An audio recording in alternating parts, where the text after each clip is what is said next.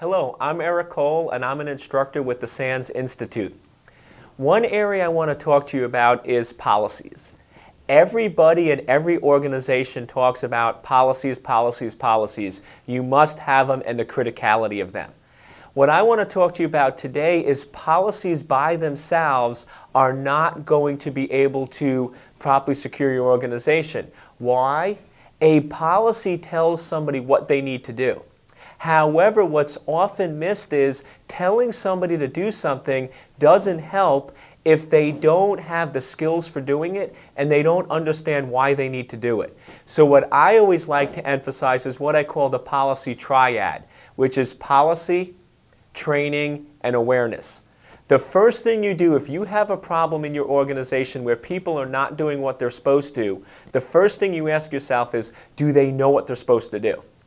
Things that are common sense for security professionals don't necessarily make sense for people that are non-technical. So if we're not telling them what they need to do, then we can't blame them for not doing it. So if they don't know what to do, it's a policy issue. Policies clearly define what they need to do. If they know what to do and they're still not doing it, then you have to ask yourself, do they have the skills for doing it? Just because you tell somebody, hey, you have to do X, Y, or Z, they might have no clue how to do it. So that makes it a training issue.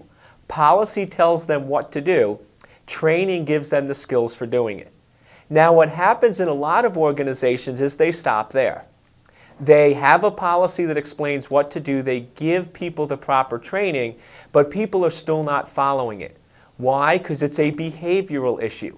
People don't understand the importance of it. You tell me my password must be 15 characters, letters, numbers, and special. Even though I have the skills for doing it, I don't think it's important, so I'm not going to do it. We need to then do awareness, which changes people's behavior. So awareness is that key piece that if somebody's not following your policy, even though they have the proper skills through training, we then have to understand why and be able to convince them that it's important, show them the risk it's representing to the organization, and then track it with metrics so this way you know whether your awareness is working properly.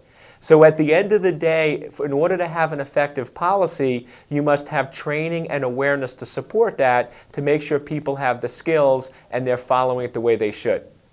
I'm Eric Cole with the SANS Institute, and you can find out more information at www.sans.org.